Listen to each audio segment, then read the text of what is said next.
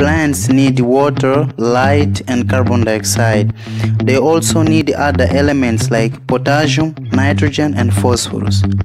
Plants need nitrogen for making chlorophyll and proteins. So how to find the percentage of nitrogen in fertilizers? Hi guys, welcome to the channel. Okay, how to find the percentage of nitrogen in fertilizers? Okay, it's very simple. First you have to work out on the atomic mass of the compound, and before that we have to calculate the atomic mass of the individual elements.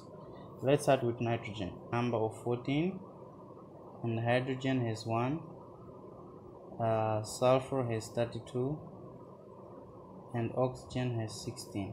Okay, so second we have to find the average atomic mass number of the compound, taking into consideration the stoichiometric number. Okay, stoichiometric number.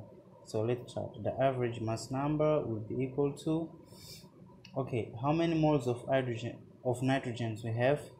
We have 2 moles, 2 nitrogens, which means 2 times 14, plus how many hydrogens we have? We have 4 hydrogens, so 4 times 1, okay, plus how many sulfur we have?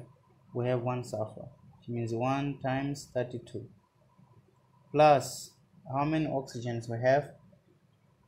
We have 4 oxygens, 4 moles of oxygens.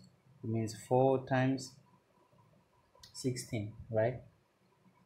So next, what do? We just sum up these numbers. Every number will be equal to, this is 28 plus this is 4 plus this is 32 plus 4 times 16 is equal to 64. Okay, so if we add them up all, this will be equal to 132. Okay, so to find out the percentage of nitrogen in this compound, first we have to look at how many moles of nitrogens we have. We have 2 moles, right? So 2 times the mass number of nitrogen is equal to 14. We divide by the total mass number of the compound. We divide by the total mass number of the compound, which is 132, times, since we are working on the percentage, we have to multiply by 100%. Okay, so 2 times 14 is equal to 28 divided by 132 times 100%.